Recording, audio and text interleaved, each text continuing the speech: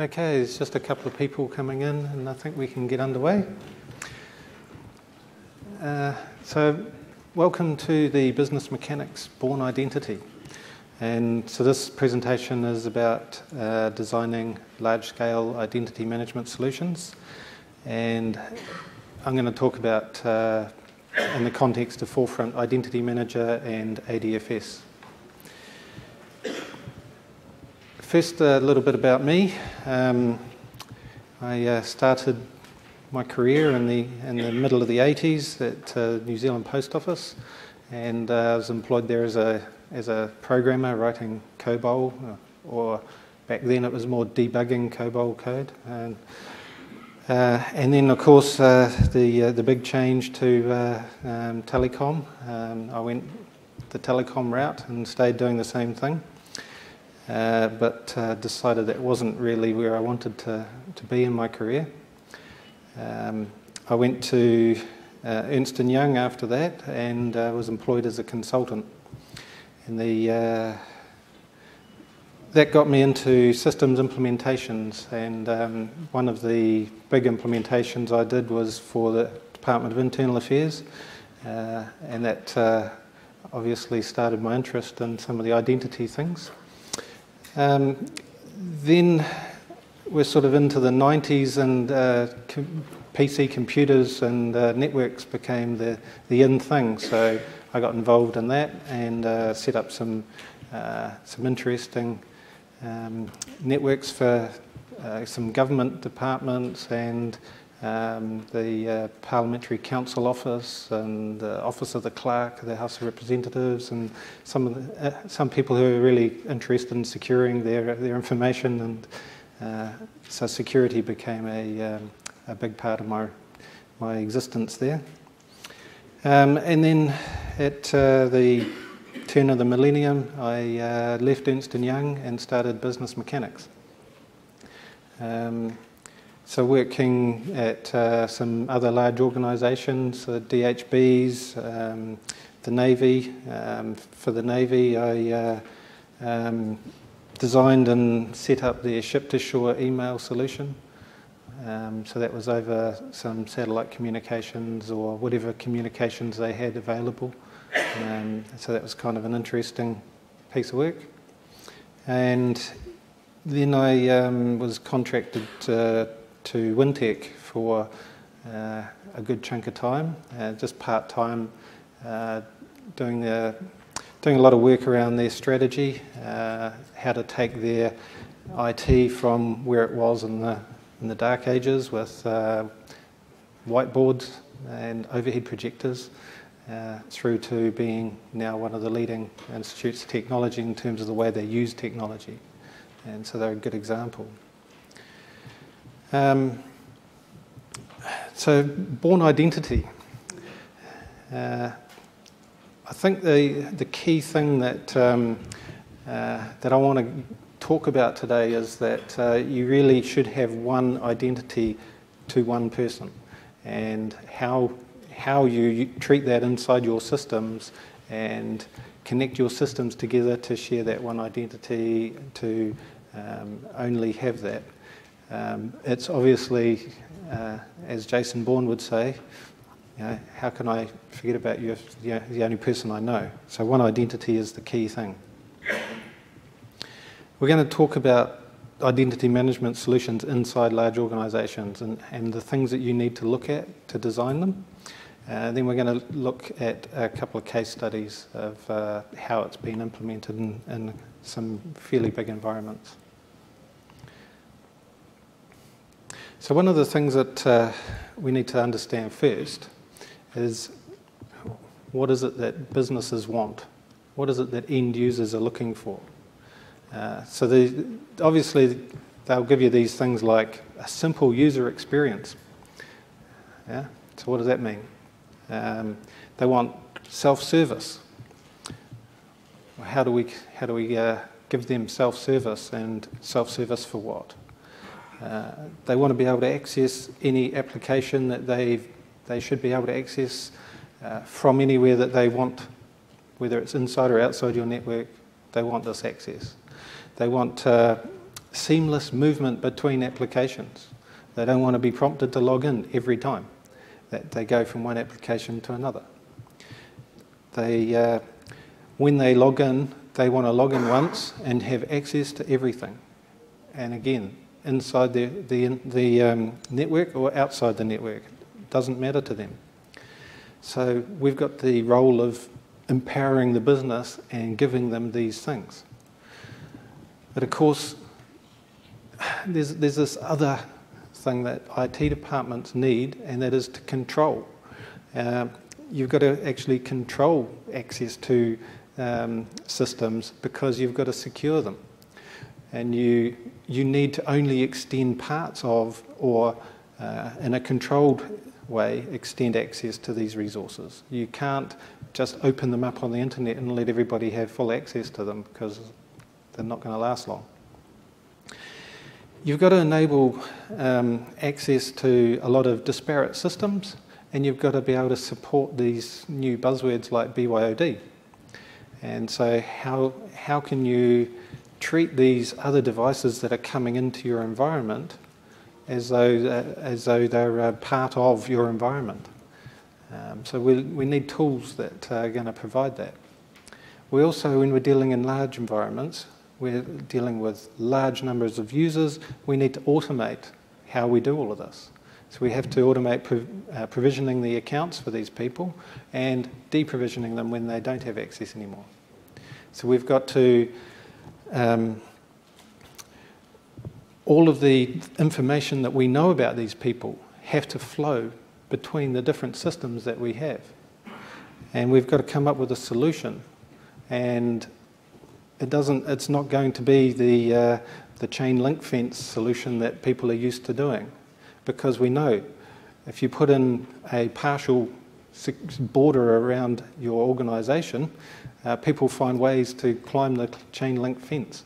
Then you put some barbed wire around the top of the fence, and they'll still find a way to scale over. They'll put a blanket over it or something and get over it.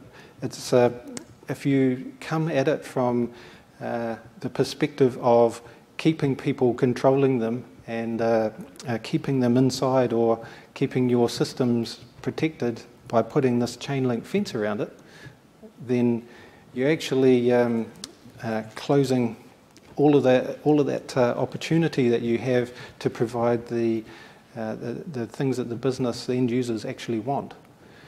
So we need to look at access management. And that's, you've probably heard of that as a term that's been used quite a bit at the conference, at the TechEd so far. We need to break that down and say, okay, you've got to have self-service group management. Whether somebody's a member of a group or not, they need to be able to request access to it, have somebody approve that, and then have them put into that group without having to go through IT. So you've got to provide a portal to them that they can do all of these requests and the approvals can happen.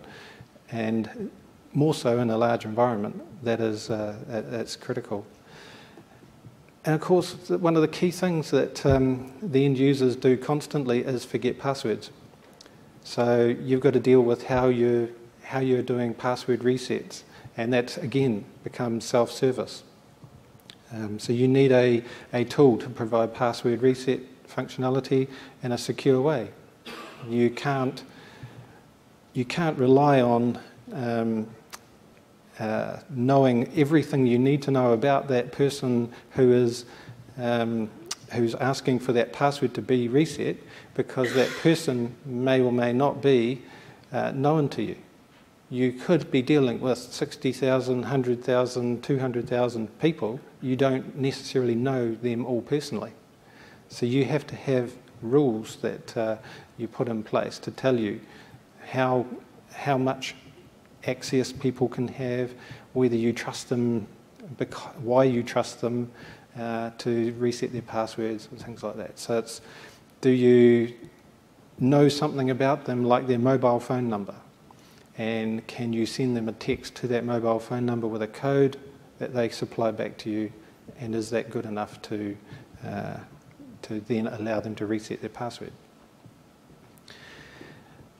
when you're dealing with a lot of different businesses that these days join together in partnerships and have, at a business level, some trust between them, we then have to start looking at identity management extending across business boundaries. So it's not just about controlling the user accounts and access from within your organisation. It is how you allow other partner organisations to access things and how you control that.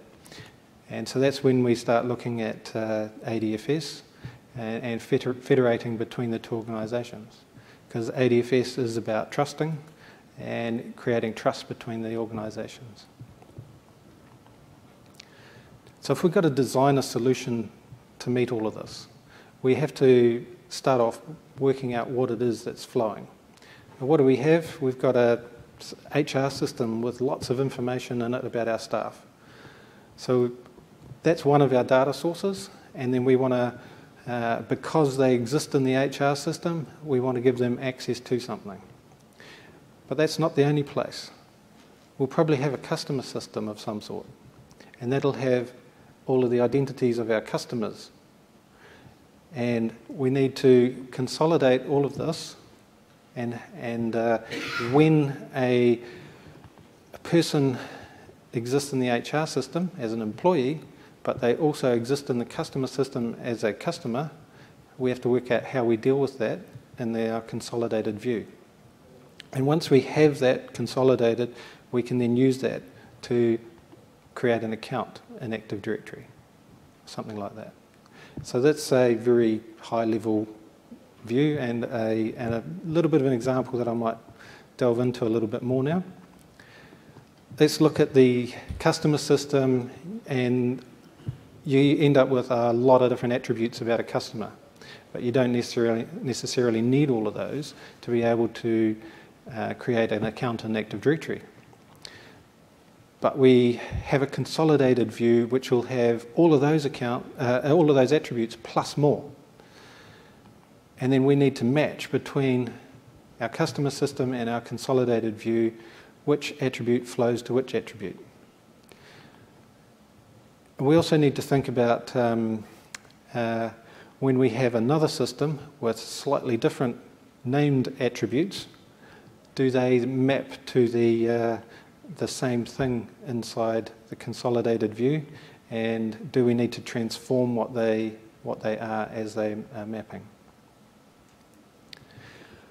So then once we get them into the consolidated view, we need to look at what we need to supply to Active Directory to create that person.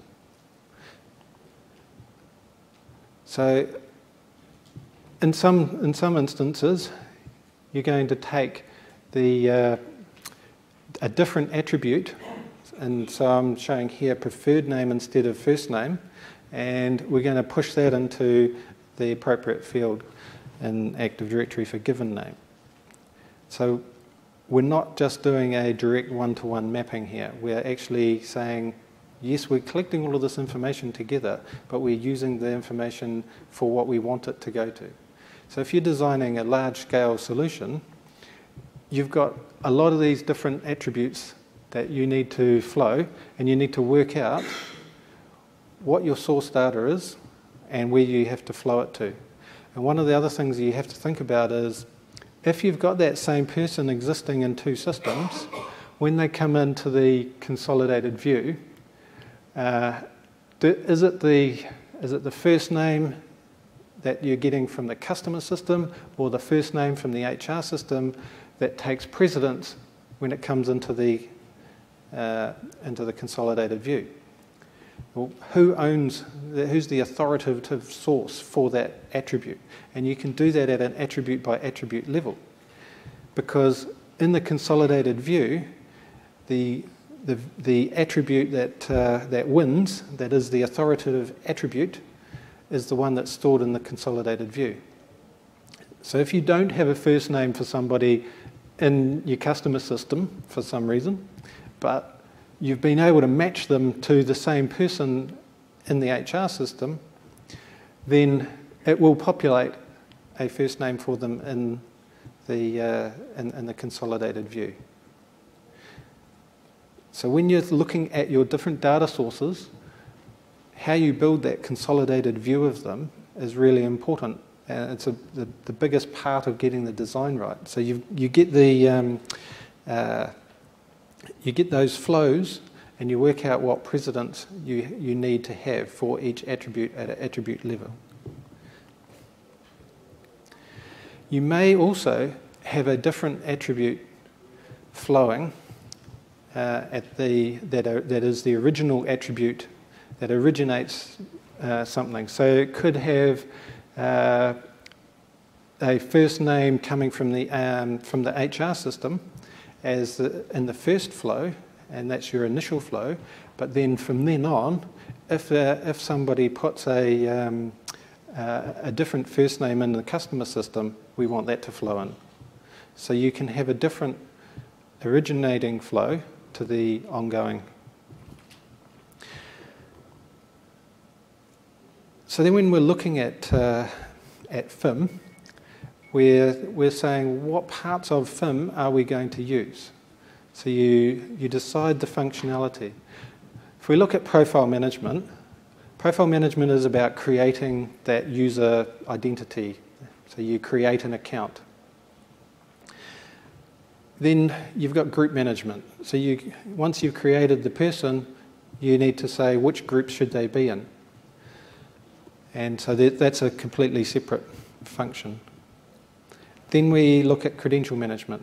So with credential management, you have certificates or smart cards or multi-factor authentication.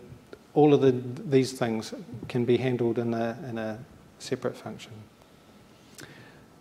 I don't know if you've heard of the Behold add-on for FIM, but it is a roles-based account management. So you can provide people access to certain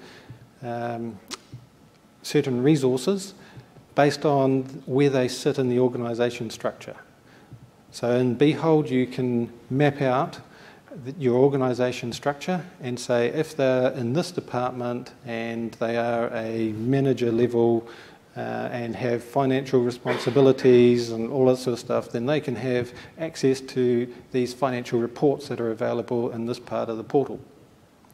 So you can start mapping out what people can have access to based on the different parts of the organisation that they're in, without having to put them in and out of groups.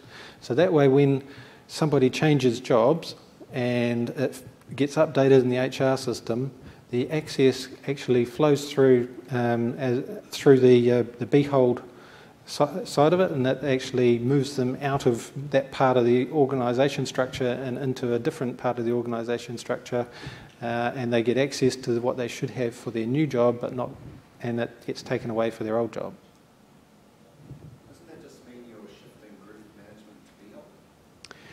You can have both. So you can have the group management automated and based on the organisation structure, but you can also have the self-service groups, and that could be a distribution list group. So you could say if you've got let's say a distribution list that you want for your cricket team, and anybody who's interested in when the cricket games are can just automatically request that and be allowed access to it, and then be part of that email distribution that goes out saying the next cricket game is here.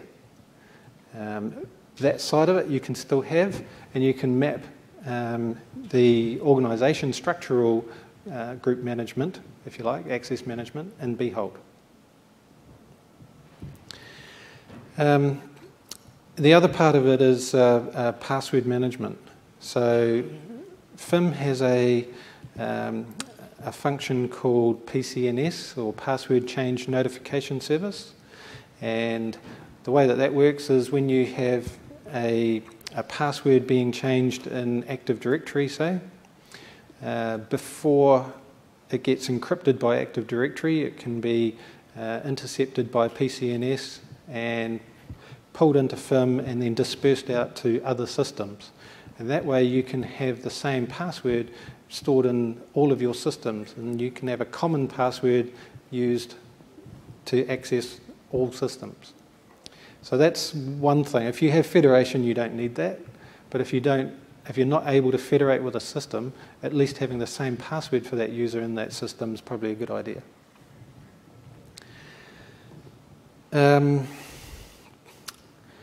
So then we look at the different parts of FIM, and it all sits on SQL Server, which is convenient. There's a FIM sync service, and that controls the moving of attributes and passwords, and that's where everything flows through and synchronizes between all of the different systems. In the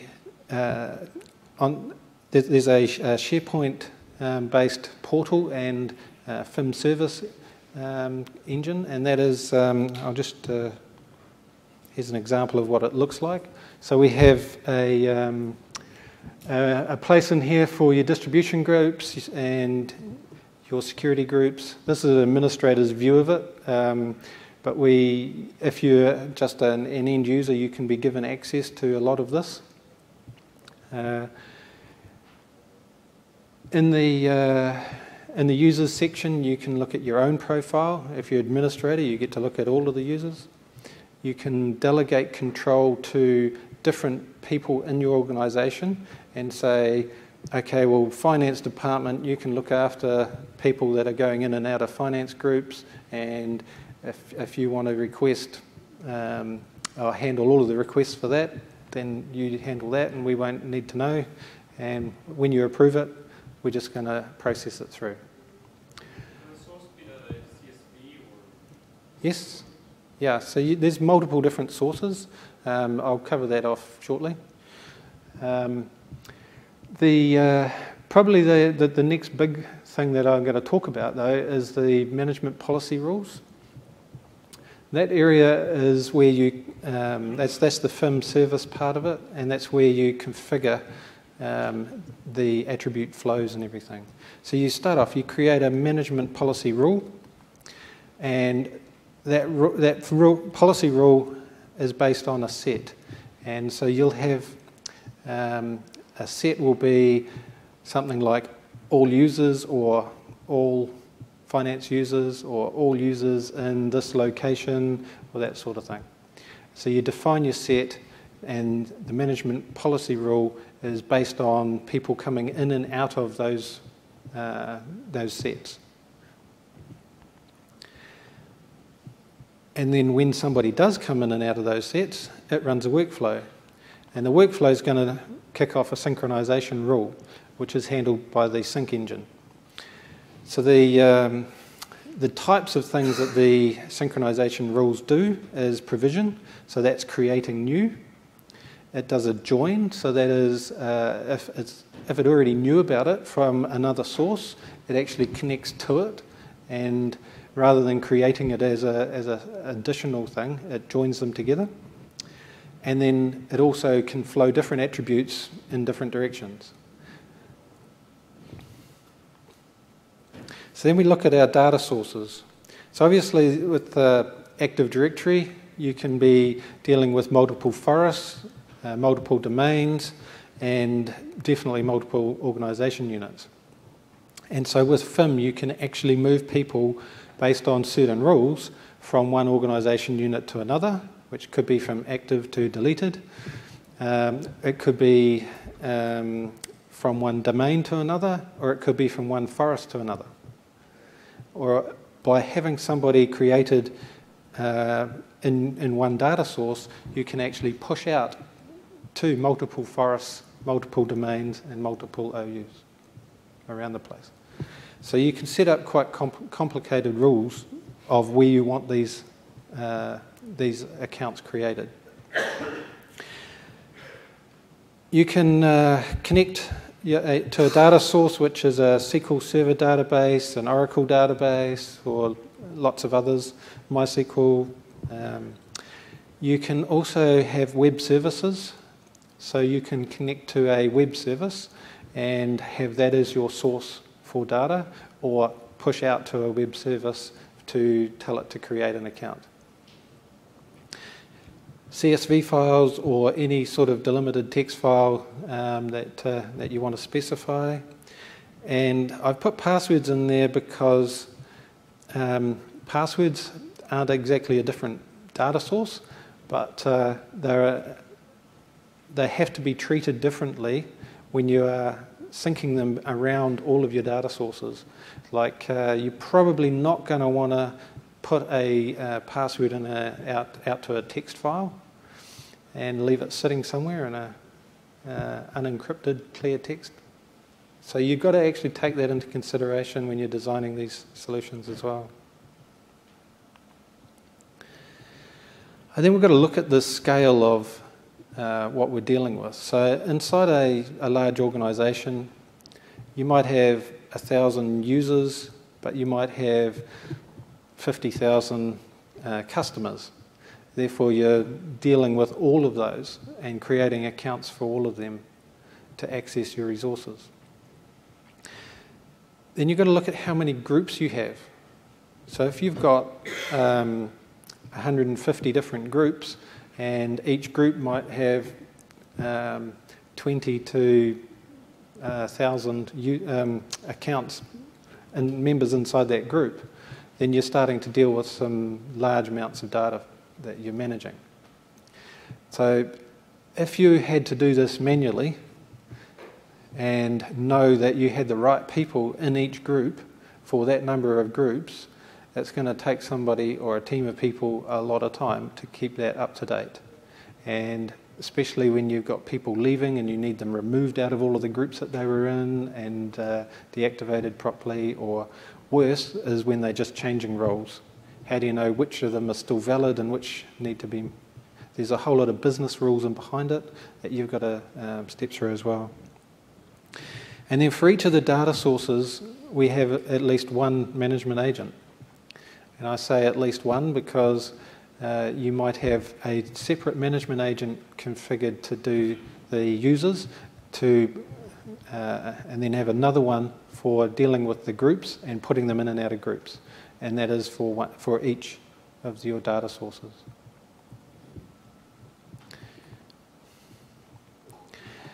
And then, of course, when you're dealing with large numbers, you've got to look at the initial population from all of these data sources.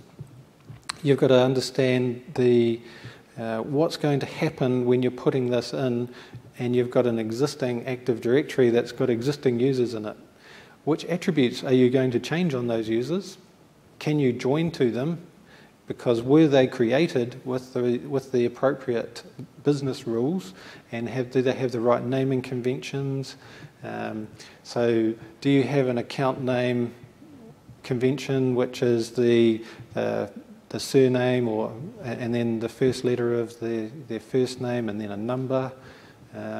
Is it the first three letters of the first name and the first three letters of the surname and then a number? I've seen lots of different ones, but I haven't really seen one that even when you use their full name, you still run into duplicates, and you invariably see a number at the end. If you look at Microsoft, you see all of the different combinations, and they allow all of them.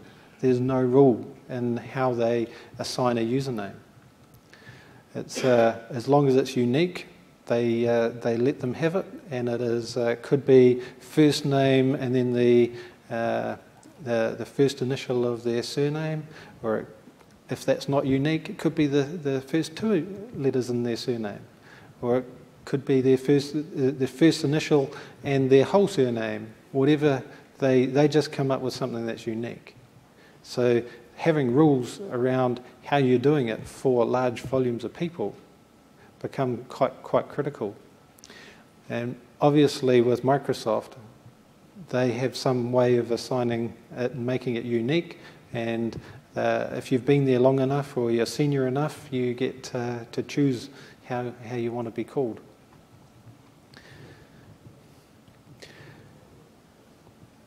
Right, so we've got to populate it. We've got to look at the load, and the load is what are the peak times. Do you have a lot of customers onboarding at the same time? What's that going to do with your processing? Are you going to be able to keep up? Do we have everyone in this room that we created an account for like that? Probably not going to be that difficult. But if there was 10,000, maybe that's a little bit harder. It's going to take a bit longer. We have to look at how many different connectors or management agents we're dealing with, because each of them has to run, and it's probably going to run 3 or 4 different run profiles, and it's going to take time to run each one. Any connector that needs to do an export, which is when it creates the users, those ones take longer. And we've got to look at can we actually run some of these concurrently, because that's one way of making things go a lot quicker, and that sort of came out with FIM 2012 as the 2010. You can actually run your management agents at the same time on different data sources, whereas go back to the previous version, ILM, Identity Lifecycle Manager, you could only run them one at a time.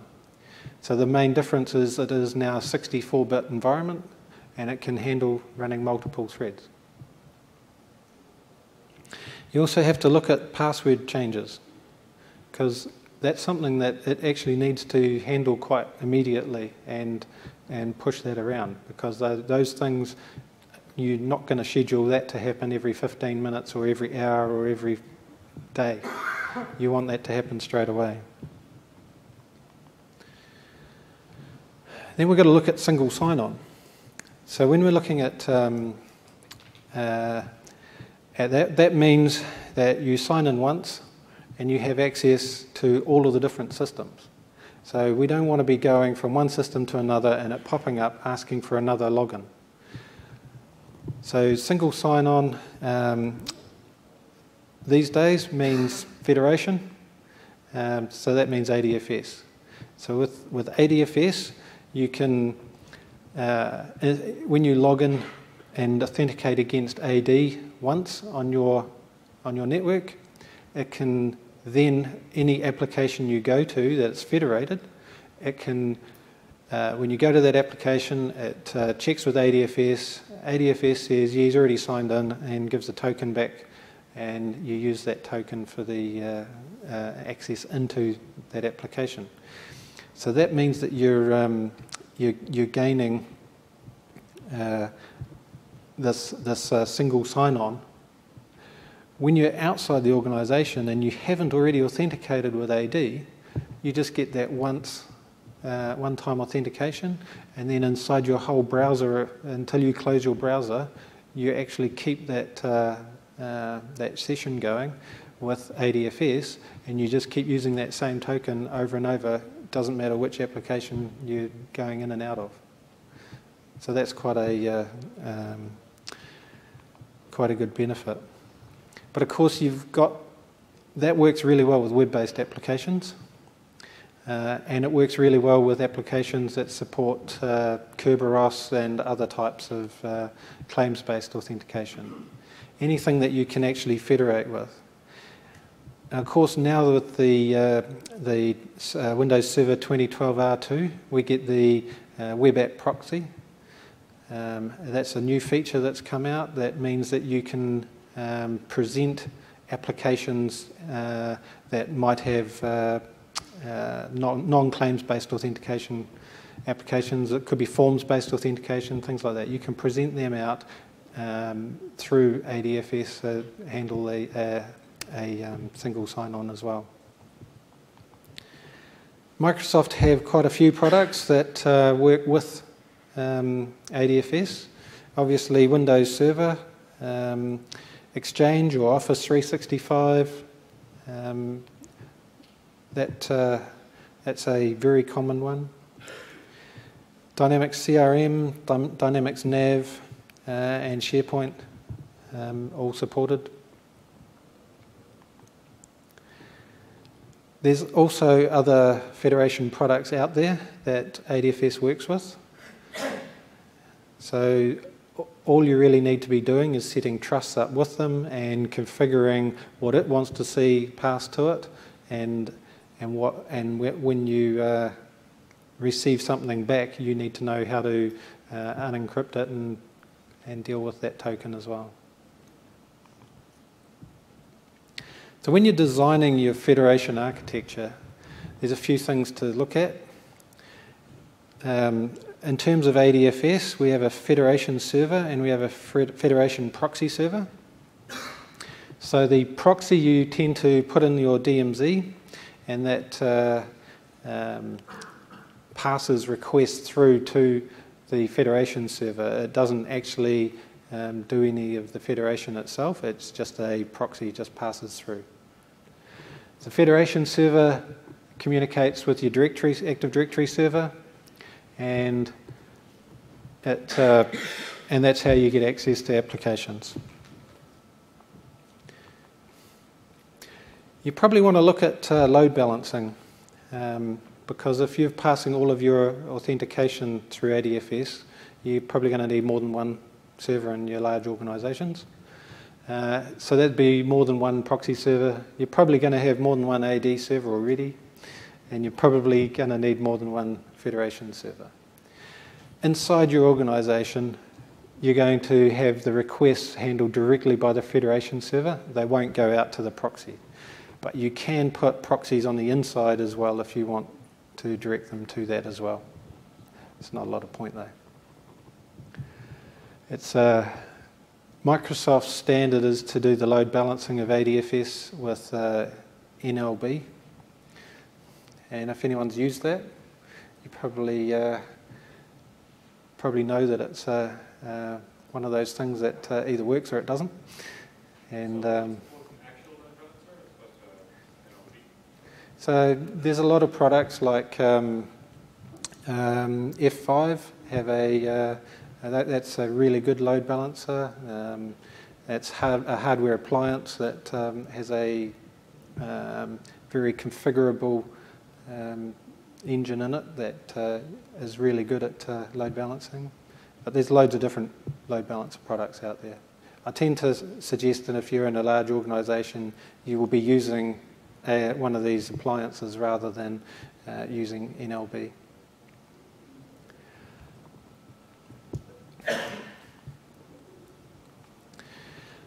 So just to quickly sum up on the different design components, we have to remember about the attribute flows, and we have to go through the setting the precedents for the attribute flows. So that means we need to understand which one owns that, which system is the owner of that attribute and has precedence when it goes into the central consolidated view. We have to work out which parts of FIM we're going to use, and that obviously depends on which bits we install. Whether you can actually configure FIM without having the SharePoint components and just use the sync engine. And that actually has a different licensing model as well. So if you're just using the sync service, you don't have to have a CAL license for each of the users.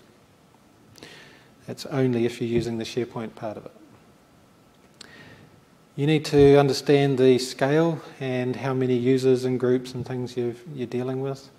You've got to work out which data sources where you're getting the data from and where it's going to.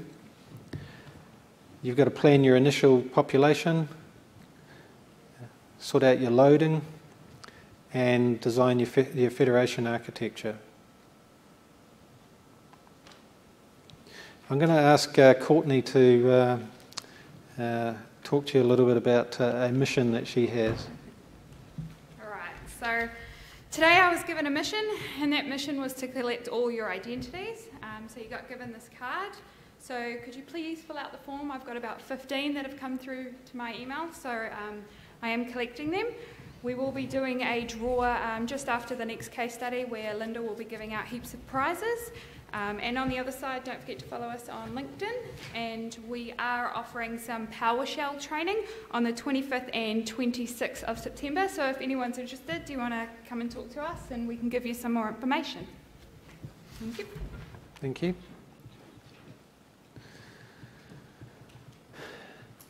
Right, so I'm just going to jump into a case study on Eastern Institute of Technology. So EIT is based in Hawke's Bay. They have over 150 programs, which means 150 groups, because there's a direct translation from a program being part of a program to being a member of a group. They have over 60,000 students and alumni, and all of their students and alumni have an active AD account, and they have an active Office 365 mailbox and can keep using that. They're using ADFS to federate with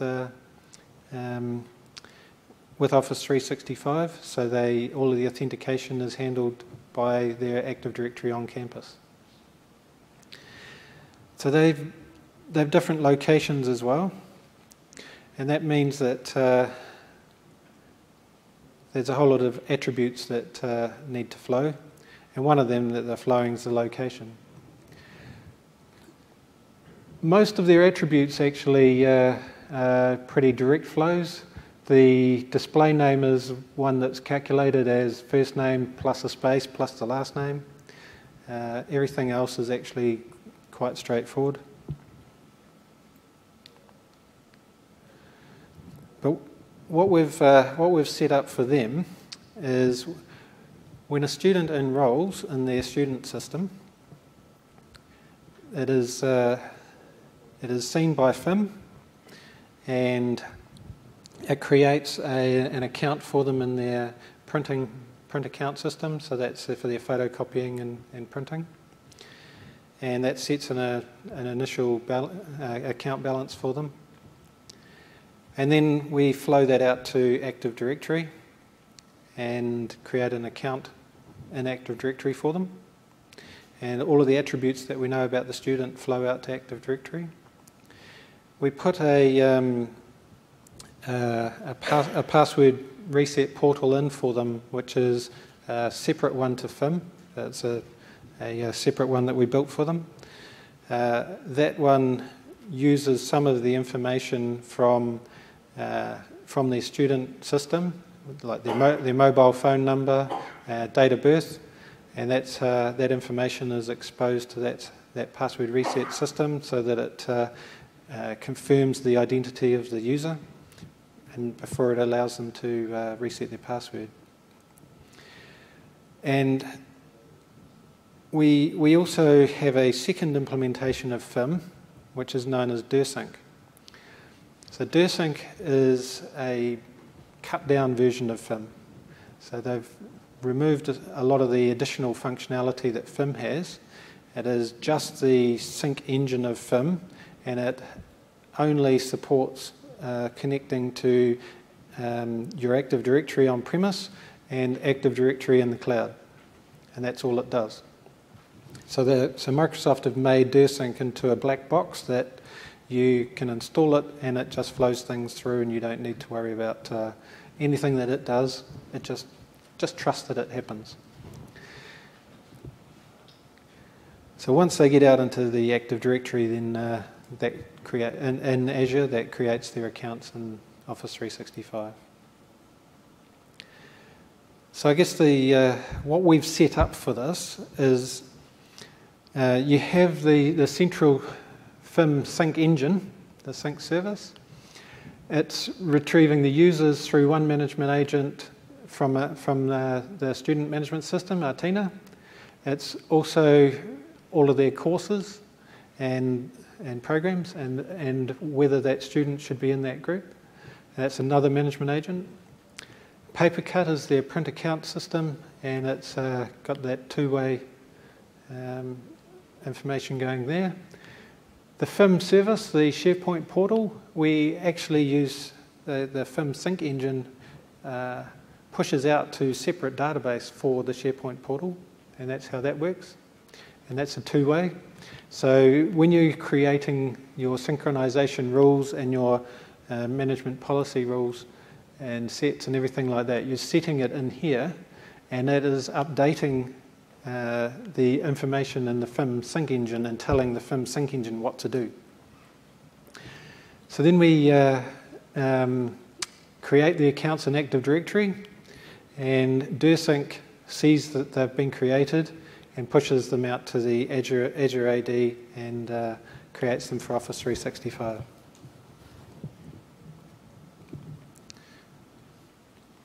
So their federation, they've got their Active Directory servers inside their network. They've got a federation server, and out in that federates with the Azure Active Directory servers in the cloud and gives them access to Office 365. Just before we head into the next case study, Courtney's going to draw some prizes. Okay, so I've got about 26 on my phone, so I'm just going to randomly go through. Aaron Sanson, put your hand up. Anyone? Oh, windows going off. Okay. Next one we'll choose is James Kelly. James Kelly? Hand up? No? Gone? All right. Okay. If you know him, tell him he's a loser. Peter Brook. Just over here. And we'll do one more. Graham Hurd.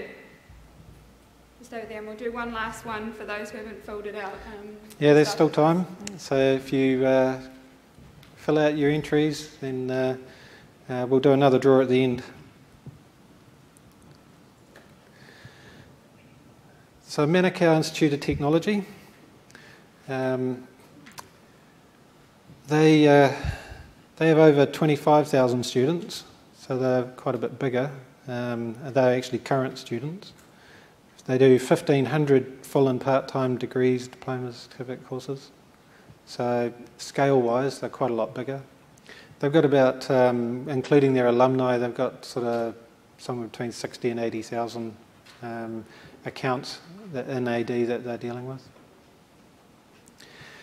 When we look at their data sources, and their student system feeds into FIM, and they also got a legacy Sun LDAP server, which provides authentication to some of their systems.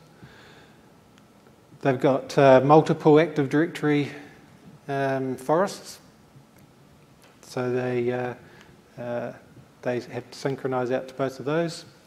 And what's happening is the ones that are created in here synchronize in and get created in this one as well, so that they can be created by DirSync in Office 365.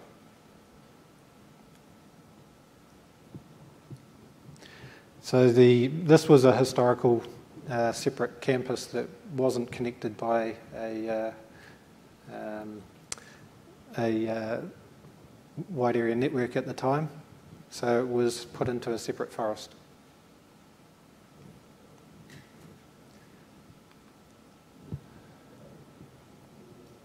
So, I mean, that's pretty much what I've just said, so we'll probably skip past that. Their federation architecture, they've got, they're using the federation proxy in the DMZ, so they're a little bit different to EIT in that respect.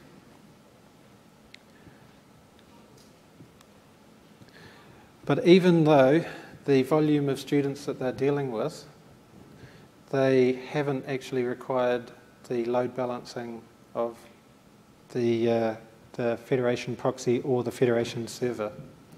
So you're supposed to be able to handle 500 concurrent authentications with a federation server, which is quite a lot.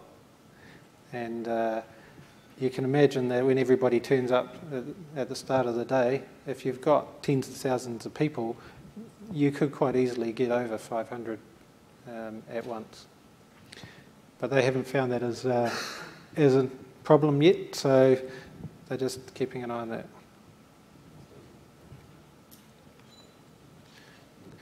So as we sum up, before we do the next draw, I hope you've all filled out your entries.